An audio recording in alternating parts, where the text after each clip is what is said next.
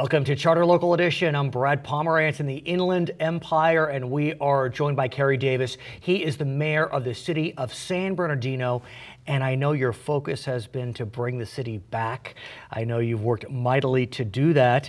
And recently you took a trip to Washington, D.C., and you're looking to enlist the White House as part of their promise zones. Give us a sense of what promise zones are. That's correct. We were back there with a team to try to put our message forward to the department that administrates Which that. is which? Do you Which know? is HUD. HUD, okay, Housing and Urban Development. And so we had an opportunity to put forth our message. There was a team of about 5 or 6 of us, together with Chief Bergwan. Oh, sure. We had an opportunity. Police Chief. Jared Bergwan. And it went well. We were well received. We have had a good team put together our package, and I think that they appreciated our presence there. Sure, I understand it's a very competitive process. I know LA's South Los Angeles area got a small designation, but it's not easy to get. And, you know, forgive me, but now is probably a good time for San Bernardino to have a light shown on it with the bankruptcy and the tragedy of last December. San Bernardino, you know, can use the help. Is that fair? We absolutely can, Yeah. and with it comes a team of experts in government, and so that would allow the city to have that edge when we're applying for additional grants. And is a promise zone similar to, let's call it, an enterprise zone? What exactly is a promise zone? No, promise zone allows you to have additional rankings. You get a preferential treatment, so you earn additional points when you are applying for grants. Grants meaning federal grants? Federal grants, correct. Interesting. Okay, I understand. Aside from promise zones, I think it was in December you launched a quality of life initiative for your city, kind of homegrown, looking at the question of blight and otherwise. How's that going? It's going well. When I first came into office, we had a team that we formed with the business group. And so they presented some of their concerns to us back in September. And as a result of that, we got together, we worked with the department heads, police department, fire department, parks department, public works. And so as a result of that, a team was formed to be able to address some of the targeted areas in San Bernardino that need some additional concentration of help. And let's discuss that, because it's hard to deny that under the prior regime of redevelopment, it was much easier for cities who had redevelopment zones to try to eliminate blight. That tool is no longer available, and so what are you doing? From where are you getting funds to eliminate the scourge on the city when there is one?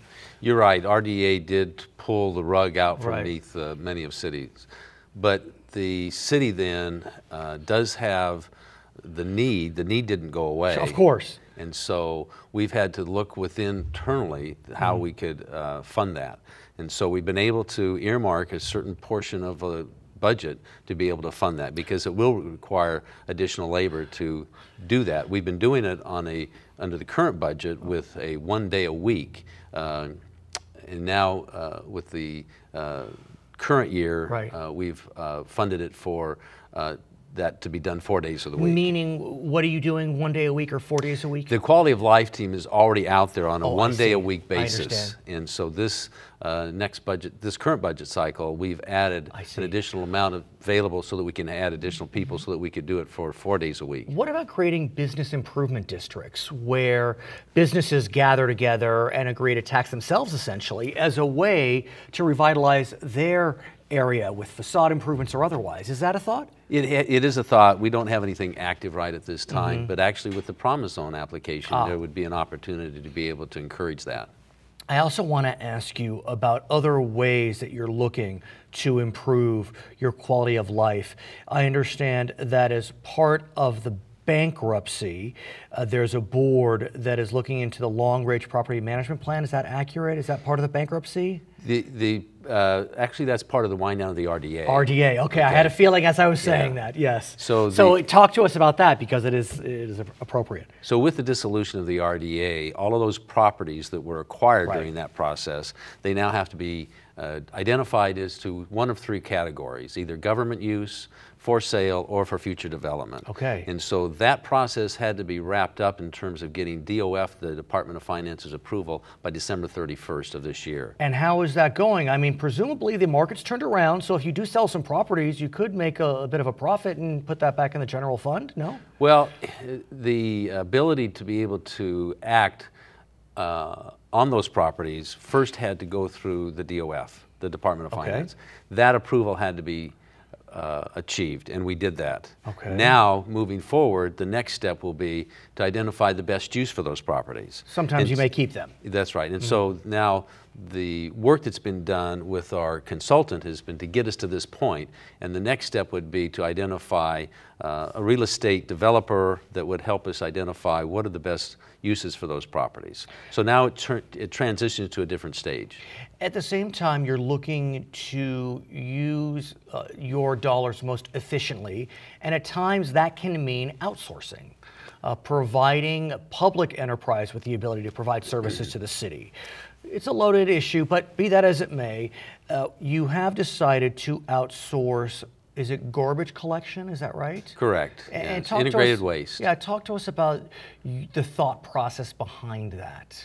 Well, as you know, as a result of the bankruptcy and the recession, city finances and revenues have decreased.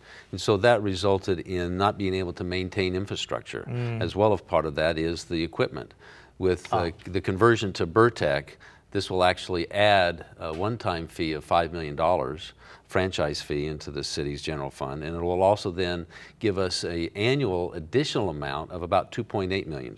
But how do you make sure that garbage collection does not become an, I'll say, an unfair profit center?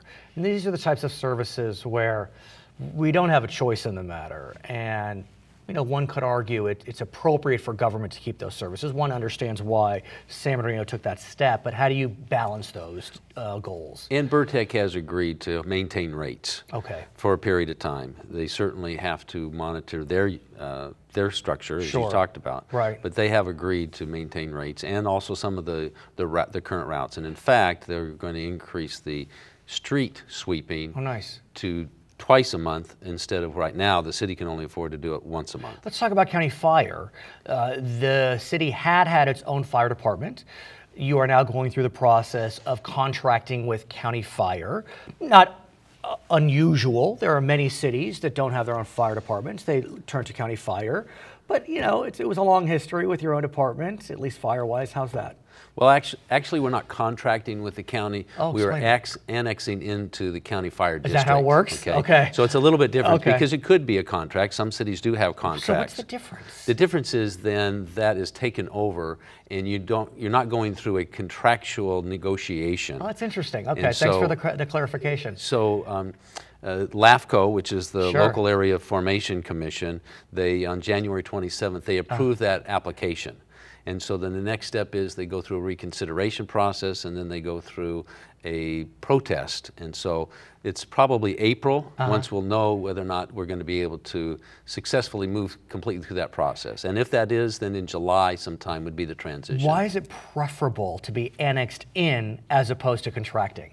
Well, the ability here is to actually provide some additional revenue resource for the general fund, because with it comes a parcel tax that will actually then be used to help to fund that. And that actually then provides some availability for the city then to readjust and reallocate some of those sources. Fascinating. Who knew? Who knew? His name is Carey Davis. He is the mayor of the city of San Bernardino. We're in the Inland Empire today. I'm Brad Pomerance, Charter Local Edition.